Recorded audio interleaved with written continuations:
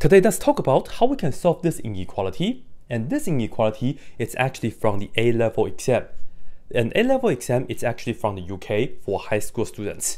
I will have the link in the description so you can check out the whole test. This is actually the first question. Let's have a look.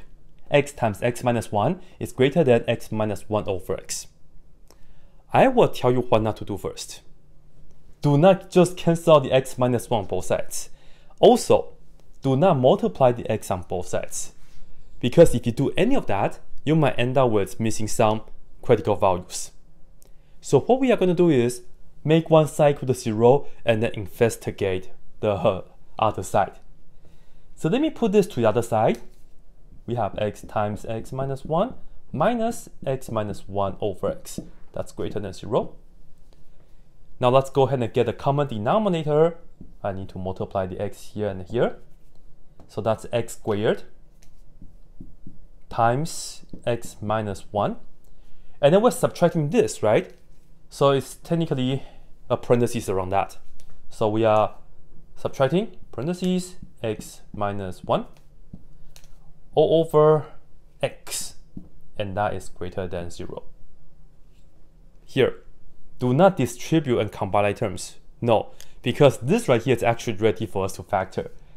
X minus 1, x minus 1. Factor that, and then we will have x squared minus, technically there's a 1, and then all over x. That is greater than 0. Can we factor more? Yes. Here, x squared minus 1, use the difference of two squares, we get x minus 1 times x plus 1.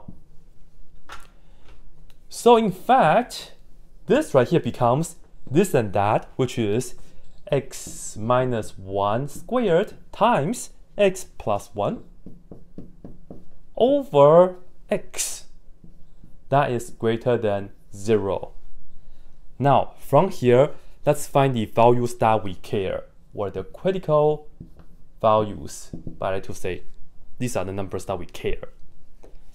Firstly though, think about how you can make this factor, and that factor equal to 0. So from here, we care about 1. From here, we care about negative 1.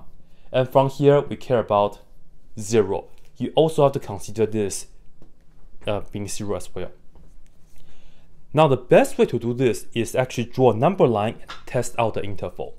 This is the safest way. So, a number line. The smallest number here that we care is negative 1.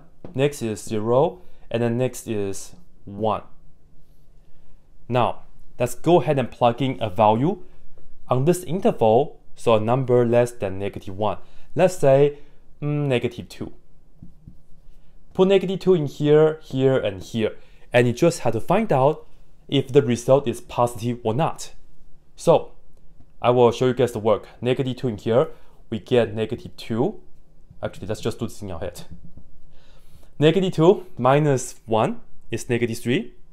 But square that, the first term will be positive, times negative 2 here, plus 1 is negative, and divided by negative. So that's negative divided by negative. Here we end up with positive. And then you continue to do the rest. This right here, let's pick negative 1/2. Plug in here. In fact, this is always positive, right? So positive times. Put negative 1/2 in here. Negative 1/2 plus 1 is positive. And then we put negative 1/2 in here. That's negative. So altogether, we get negative here. But be careful though. The signs are not going to alternate. Just be careful. Pick a number between here and here. Let's say 1/2. Put it here, positive. Put it here, positive. Put it here, positive. Altogether, it's positive.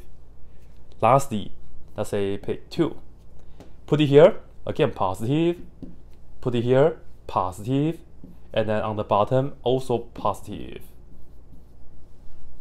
So as you can see, we have positive, negative, positive, and then positive. And be careful. These are the numbers that we care, but we are not going to include them because it's only a greater than symbol. Also for the 0 here, we do not include the 0 because you are dividing by 0, so no. So open circle, open circle, open circle. Now, we can just answer the question. We want this interval, and that interval. The direction says we want to write the answer in set builder notation. I don't usually do that, but I will do it for following the direction. So I will say for this interval is the set of x such that x is less than -1.